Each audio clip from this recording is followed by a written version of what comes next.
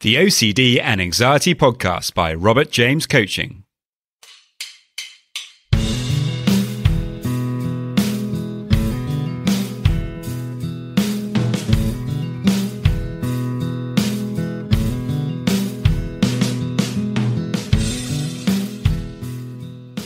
Hello and welcome to the OCD and Anxiety Podcast, where we explore how to have a more positive relationship with anxiety disorders, taking back control so that you can start living the life you choose and not the one chosen by your fears.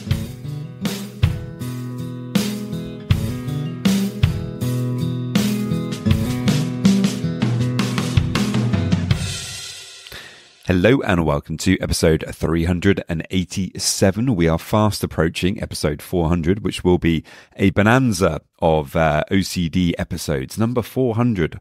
Wow, I can't believe that we are actually moving along so quickly with the podcast, but it's great as well. And yeah, you guys are a big part of that, so thank you very much for tuning in. This episode is all about learning how to bring more patience to the impatience that we all experience when we're trying to deal with OCD, because of course it can be so frustrating, so annoying when you're putting effort in, and sometimes it feels like you're making progress, and other times it can feel like you're kind of having setbacks along the way. That is a perfectly normal thing, but it can be very difficult to deal with that sometimes. So today we're going to be talking about that. If you would like to get a free session with me, then you can head over to my website, robertjamescoaching.com. There you can book in for that free session, or if you prefer, you can just send me a message and let me know about what you're struggling with. The podcast is now also on YouTube, so if you're interested in following there, you can as well. So many thanks, guys. I really hope that you enjoy. And if you have any questions, do please let me know. Off we go.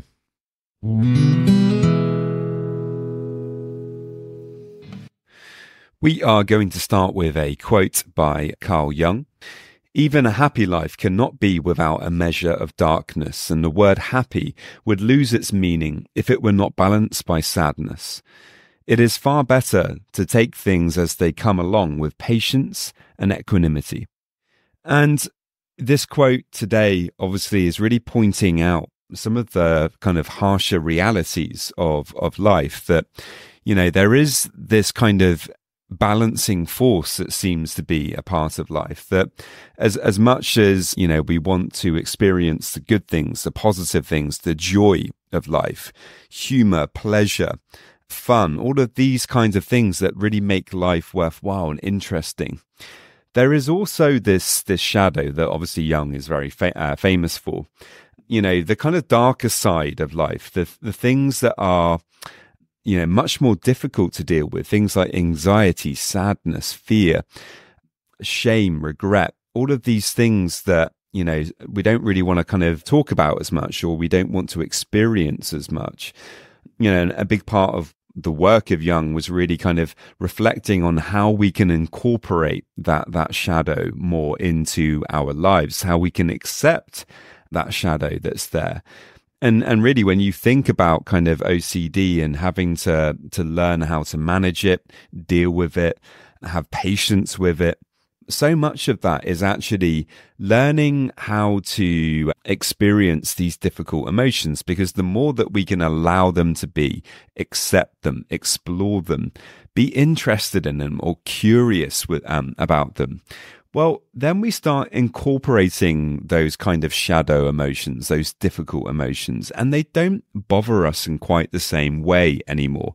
I think we start becoming a much more balanced person. And, you know, this kind of work is incredibly important. I think it's something that, you know, maybe we don't talk about enough. Obviously, we're focused very much on doing exposure work, on acceptance commitment therapy, but this idea of, you know, actually working on the more difficult emotions, well, it's something that Carl Jung talked a lot about, and I think it's something that's really, really interesting. The title of today's podcast is obviously about having patience for the impatience that we experience.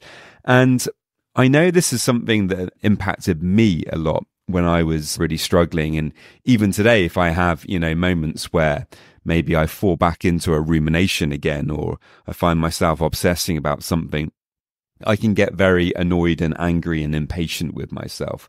What am I doing? I know better than this. Why have I fallen back into this trap? This is ridiculous. You know, in the last podcast, I was talking about judgments. And of course, OCD is all about judgment. You know, we tend to have a very strong inner critic. And, you know, that judgmentalness can really focus in on, you know, that things should be better now. They should be better as soon as possible. And we don't have time for OCD. We do not want to have it anymore today. It needs to be gone immediately, you know, and we absolutely, definitely do not want to have to deal with it at all at any point in the future, because now we've done the work, we've done exposure work, or we've done acceptance commitment therapy. Surely now it should leave us alone and just let us get on with our lives and be happy. But I think the problem with that kind of outlook, and, you know, that's an outlook that I struggle with myself, as I was pointing out, at times, if we focus on trying to kind of manage OCD in that way, where we're kind of saying, well, I want it to be night and day, you know, it's very much getting caught up in kind of this idea of things have to be like this. And if they're not perfect, or if they're not the way I want them to be, then that's unacceptable. I'm not going to be able to be happy. I'm not going to be able to enjoy myself. I'm going to miss out on life because this thing isn't in the way that I want it to be. And unfortunately, what that is kind of just, it's showing that we're kind of demanding that life be on our exact terms. And if it's not, we're kind of saying, well, then I can't be happy. You know, I can't actually live a good life if things aren't exactly how I want them to be. And of course, unfortunately, life isn't like that. And the more that we allow, you know, the kind of uncertainties of life, the difficulty of the emotions, to come up and to be present for us, as hard as that can be. And obviously it really can be incredibly difficult at times, but the more that we are able to do that, the more that we're bringing a sense of balance to our lives, and we're also being more patient with ourselves. This impatience it really comes up a lot when we have setbacks with OCD. So maybe you have been doing the work and you've made some improvements. You're feeling a little bit more open to uncertainty. Perhaps you're allowing, you know, yourself to kind of go and do some things that you have been avoiding, important things to you. Maybe you have a bit more flexibility in your life, but then from nowhere, a huge trigger comes along. And you find yourself going back into those old patterns of behavior. Suddenly you're just doing the compulsions again. And, you know, you've kind of convinced yourself that you've gone back to square one. You know, you haven't gone back to square one in that example. What's happened is you've had a setback, which is a normal part of the process of dealing with OCD and overcoming OCD. You are going to have those setbacks as you try to learn new things and develop yourself. You know, it's a process of kind of neuroplasticity. You're learning these new skills, you're developing them, you know, but old habits can be kind of difficult to change at times, particularly when you're learning. And so it can be easy to kind of just fall back into those old circuits or those old ways of being, because they never quite completely disappear. Yeah, maybe you're using them a lot less, those old circuits in your brain, but potentially they are, you know, always there. We can very easily kind of fall back into it if we're not being careful and if we're not kind of working on that patience, really, when we do have these setbacks. So, you know, if you are experiencing moments like this and you're getting, you know, really angry and upset about it, of course, it kind of makes sense that you would get angry and upset about it, because it is very frustrating if you've made progress and suddenly you feel like you've taken 2 or 3 steps back. You're going to get annoyed and you're going to get frustrated. But the important thing is to try your very best to recognize what's going on here, you know, to be patient with yourself and patient with the situation. You're trying to change something that you've been doing perhaps for a long time. you're applying these new skills, and what it takes is just consistent practice each day, despite the fact that some days you may feel like you're having setbacks. Actually, if you start to kind of improve from OCD, if you start to perform less compulsions, unfortunately, because of this want for familiarity that so many of us, I think, struggle with, your brain might actually start to kind of give you more triggers, because it wants you to be doing the familiar thing. It wants you to be ruminating and performing compulsions and doing all the things that kind of keep you stuck, because that's more familiar than actually kind of just living your life and kind of being comfortable and being happy and being engaged and living with your values. There's this familiarity that a lot of people have, where they're more used to kind of doing compulsions or getting caught up in their thoughts and ruminating. And so when you begin to change that and you're actually being successful, your mind may not like that. Of course, this isn't for everyone, but it may, for many of you may kind of think, yeah, that's me. Maybe, it makes sense to you and your particular understanding of OCD and how it works out for you. And certainly it has been the case for me that when I begin to improve, I get more triggers. It's almost like my brain doesn't want me to change. It wants me to go back and to do the old things that were keeping me stuck, because I was more used to that.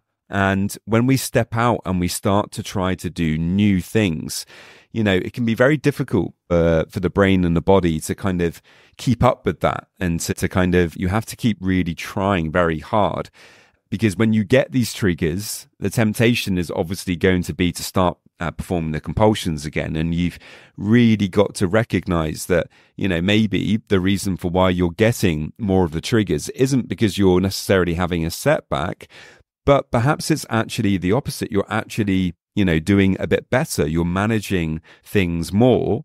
You're spending less time in your head, less time ruminating, less time performing physical compulsions. And, therefore your mind is really, trying to catch you out. It's trying to get you to go back to the old habits. And if we can view it like that, then perhaps it might give us a bit more patience with the fact that, we are struggling on a particular day, that we are finding it difficult. It's just the mind trying to catch us out. It's not necessarily that the mind is against us. I don't think it's very helpful to kind of think like that. But it may just be that the mind is wanting you to do the familiar thing, because, ruminating, compulsing in different ways is perhaps more familiar than living your life in a healthy way in relation to acceptance commitment therapy, for example. Living by your values, getting out there, facing fears and uncomfortable situations. This may be, a very strange thing to do for you, and it may be very uncomfortable to do that. And so, of course, that could be why, your brain is giving you excuses for why you should just go back and start compulsing again, or why you should just pay attention to that thought that you really thought that you'd kind of put into check. And here it is again with a new kind of take on it, and it's catching you out. So often when we get caught out by those sneaky thoughts that, they pop up out of nowhere, and suddenly they seem so tempting. We're like, oh, that's a new take on that particular thought. I really need to think about this now. I really need to give it some thoughts so that I can figure it out and get to the bottom of it, and then I can feel comfortable. Well, actually, in those situations, normally the best thing you can do is just acknowledge the fact that your brain has just been very creative. It's come up with a new thing to try and catch you, almost like a fisherman that's throwing out, tasty bait on a hook. And are we going to take that bait or not? Are we just going to try our best, despite the fact that we're feeling this urge to kind of take a big bite out of that bait? Are we going to do our best to just kind of swim on by, observe the bait, but don't take the bite, because we know it's just the brain that's trying to get us to do that familiar thing. Patience, it's so important when it comes to OCD. I think we need to bring self-compassion to it. We don't need to be perfect at patience. Of course, sometimes we are going to get frustrated. Sometimes we're going to get angry, and that's okay. And again, that's kind of part of the kind of shadow emotions. They're allowed to be there. Try to feel those. But just keep reminding yourself, you're just doing the best that you can. And, perhaps the setbacks that you think you're having are actually not quite as bad as maybe you first thought. So there we go, guys. I really hope that you enjoyed that one. If you have any questions at all, please do let me know, and I will see you next time. Just a quick reminder that if you want to get a free session, all you need to do to get that is to head over to my website, www.robertjamescoaching.com. And there you can leave me a message and we can arrange the free session. And now just a quick reminder of my disclaimer. Any information that you view on my website, Instagram page, Facebook group, or anywhere else online, or any information that you listen to on the podcast is for informational purposes only and is not intended to be a substitute for actual medical or mental health advice from a doctor, psychologist, or any other medical or mental health professional.